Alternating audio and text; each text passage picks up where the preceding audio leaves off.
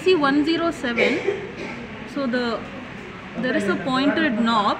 So from the pointed knob, we start with emitter.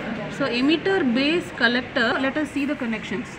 So from the emitter, we have connected a 10 kilo ohms resistance, and from the base, we have connected 6.8 kilo ohms resistance, the other end of 6.8K to the ground, and from the base, another 22 kilo ohms resistance, the other end is connected to VCC, and from the base, another 1 kilo ohms resistance is connected to the carrier signal, and from the collector, we have a capacitor of 0.01 microfarad which is connected to the supply VCC, and from the collector we are going to connect again another inductance. So this inductance is set to 130 millihenry.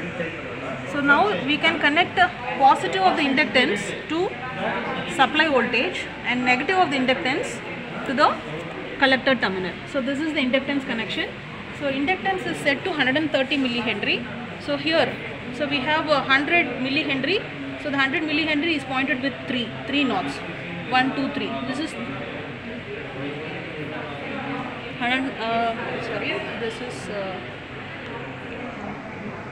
100, and this is 10 counted as 130 millihenry.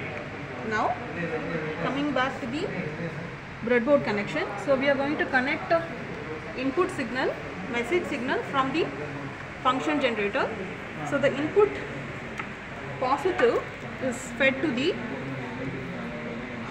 10 kilo ohms resistance message. The message signal which is given to the 10 kilo ohms resistance which is connected at the emitter terminal, and the negative is grounded.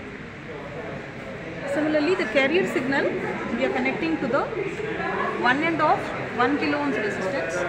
The negative is grounded. Negative of the carrier signal is grounded.